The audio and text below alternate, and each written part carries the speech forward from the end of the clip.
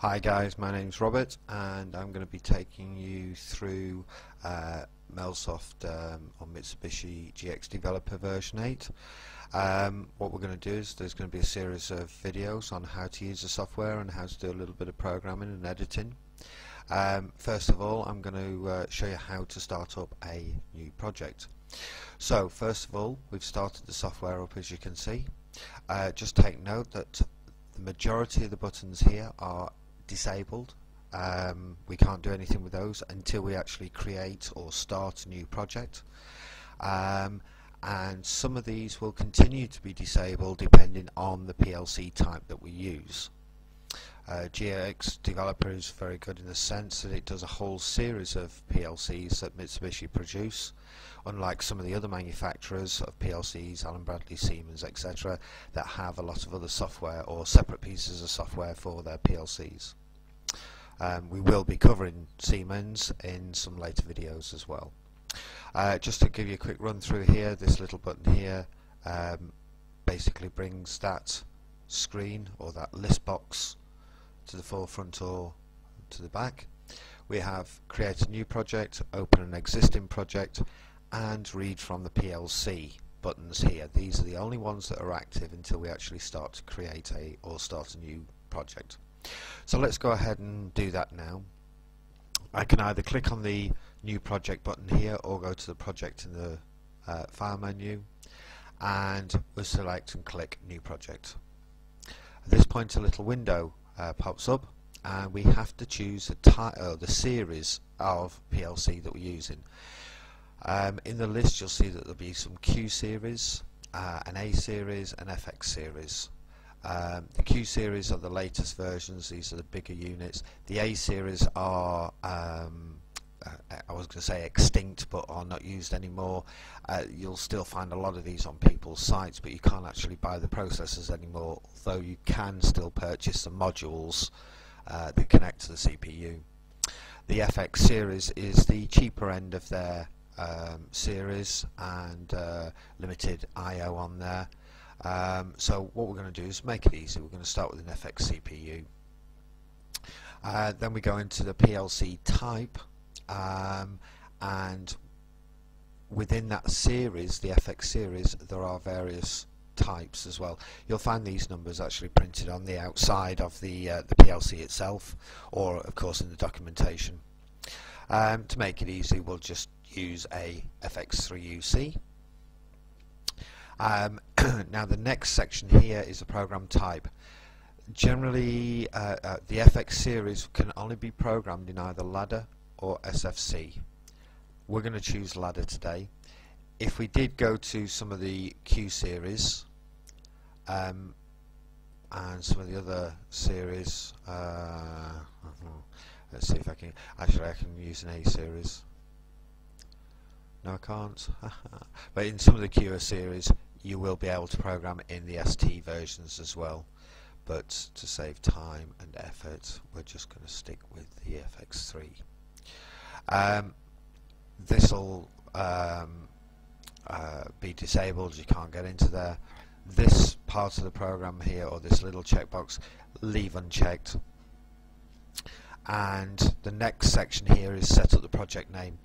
We can do this here or we can do it later over in the project save as, but let's do it here and then we're all ready and then we don't lose any of our program or forget to do it properly. If you're happy with the drive path, which I am at the moment, leave it as it is, or you can click the browse button and you can change that path to whatever directory you want it to be in. I'm happy to leave it into the default for the time being.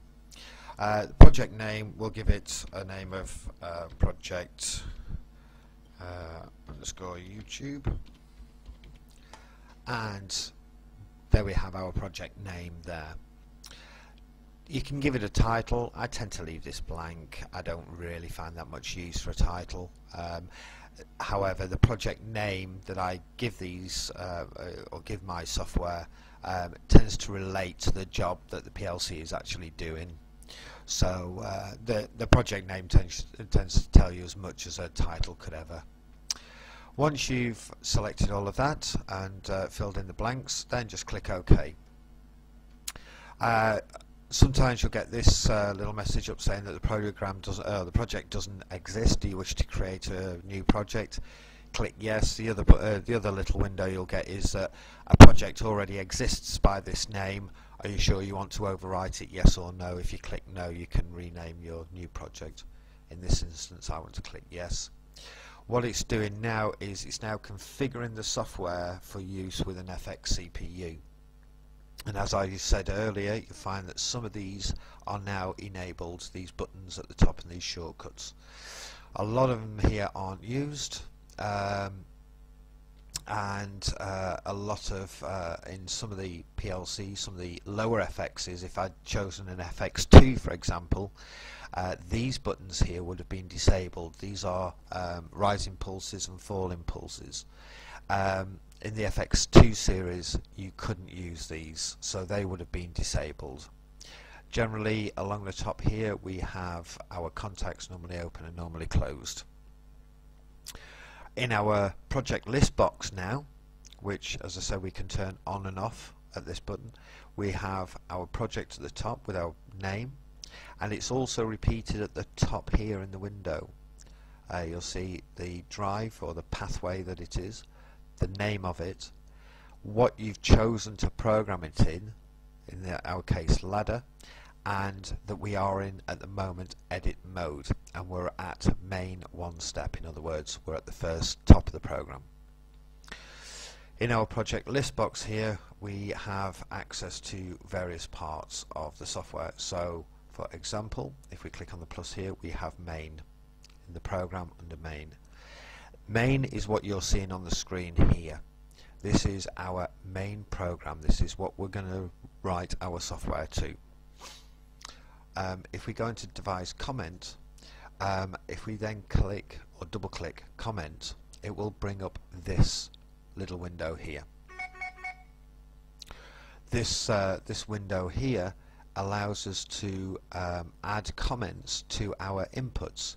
X's in Mitsubishi are inputs, and if I type Y0, Y's are our outputs, address locations, and if I type M0, those are our memories, and if I do T0, those are our timers, and we have counters, etc. And all of these we can give a little comment to give the next person that comes to look at your software or to use your software an idea of what that timer or that counter or that memory bit or input or output is actually doing. I do a lot of plant control for a chemical company, so consequently we have a lot of valves, for example. So I will actually give a comment to the valve to say that it's belongs to a particular tank, so let's say tank number 5, and it is the outlet valve.